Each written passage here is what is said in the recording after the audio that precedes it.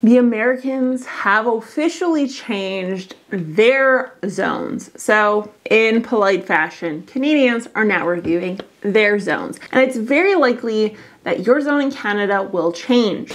Before we start, I want you to comment what zone you're from down below. This channel is a collaborative channel. It's a science-based gardening technique, but collaborative. And the best way for us to collaborate and get information to each other is if you comment down below what zone you're in. If we're being truthful, you guys are the all-stars of this channel, more so than me, just saying. So if you guys know, I always talk about zones, and I talk about how zones really truly don't matter as a gardener, unless of course you're purchasing perennials, because ultimately your first and your last frost dates are not zone dependent, and they're more dependent on where exactly you are.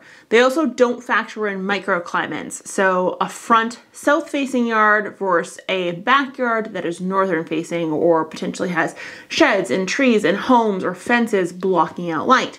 All these things can factor into zone. But did you know that a Canadian zone and a USDA zone do not necessarily translate? And the reason for that is because an American zoning or the USDA zones for plants or plant hardiness actually is reliant on only one factor. What we call this is a single variable map, meaning it only relies on one extreme, which is essentially a temperature factor, meaning the lowest potential temp that could happen in that area of the US you may be located. And because of this, there's no translation to the Canadian version, which actually factors in 7 different things. And we'll talk about what those 7 factors are here in a little bit and why they matter to you as a gardener or someone who is producing and growing food. The Canadian government has put together a single variable map that actually mirrors the Americans that you can utilize to determine what American zone you are in. Because the Canadian map factors in 7 different factors, we actually tend to see that the changes are minute or lower in nature. The USDA map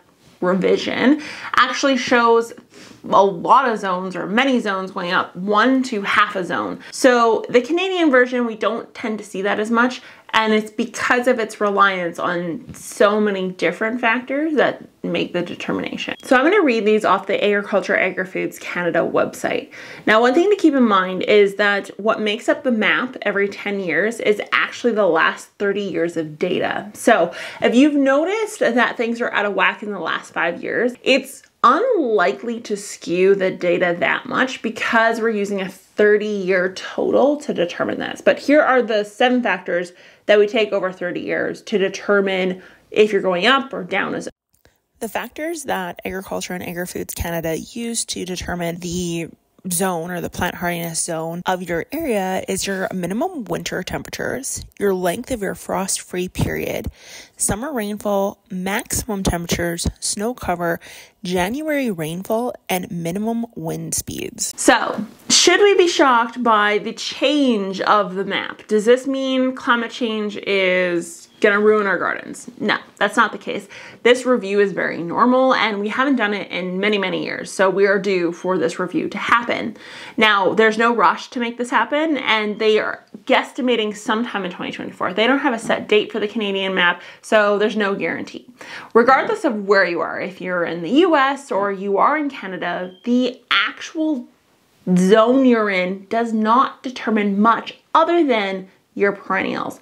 Meaning, when you go to the store to buy a perennial, you're looking for the zone that those perennials apply to and then purchasing for that area. That is the only time it matters. Your annuals, your vegetable crops can be grown in any condition, so long as you have the days to harvest. That's one little disclaimer there. So if you have a plant that has 120 days to harvest and you know your growing season is only 109, there's a high likelihood that you're not going to get harvest from that plant because it needs 120 outdoor days. So that check it off the list as something that you cannot grow. If you have an annual that fits in your frost-free day count, you are just fine. Ultimately speaking, the Canadian change probably isn't gonna harm you. The USDA change probably isn't gonna matter to many of you, but it is good data for those of us that are a little bit nerdy and we wanna know what factors are changing and why, and how to navigate the world around us. Anyways, I wanna thank you guys for watching. If you enjoyed the video, thumbs up, subscribe, comment down below what zone you're in.